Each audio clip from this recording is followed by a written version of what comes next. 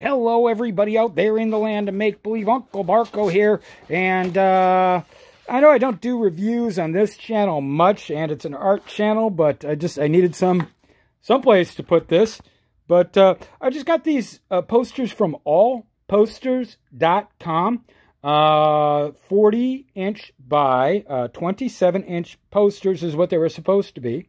Got them, opened them up, I looked at them, and the print quality is just shit. It's garbage. These are garbage posters. This one's kind of okay. First of all, there's no gloss on it at all. Second of all, it feels like chalk.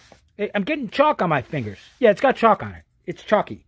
There's some sort of powder on it. No gloss. And then the print quality is just bad. It's like it was printed on a at-home printer or something. I know it's big. You can't print this big on an at-home printer, but I mean, that's the quality. And it's a little better on this Kill Bill, but on this Dr. Strangelove, just terrible. It's faded. Maybe it doesn't look right on the camera here, but this is all, it's not good. This is all faded and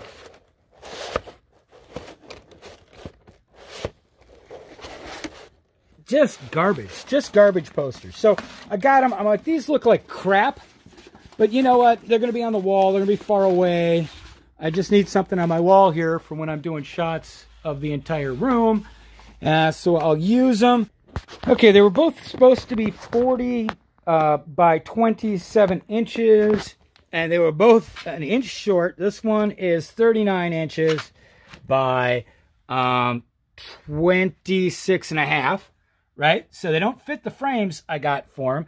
And the other one actually is 27 wide, but it's only 39 long. So it doesn't go, there's a gap in the poster frames I got for them. So I tried to return them on their website. Okay, I'm going to try to get this shot so you're not getting my personal information in here. Okay, so they've got this return page. So print quality is bad, and they're the wrong size, but there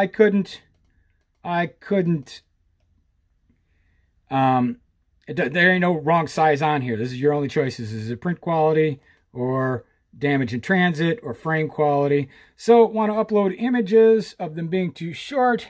Bang. Oh, can't do that. All right, so I'll just go with the return. Oh, can't submit the return. Well, why not? Submit, please, not available. Including t-shirts, apparels, tapestries. Okay, limited edition prints. None of this is what all I got was a couple of posters. Yeah. So, they're allposters.com. So if they don't take returns for posters, what do they take returns for? Being allposters.com. I went ahead and sent them an email.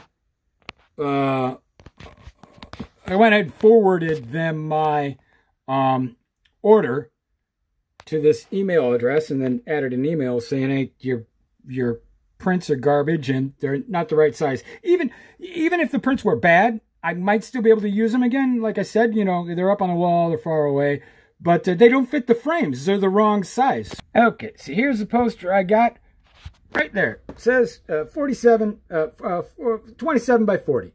And it was not that. So I can't use these.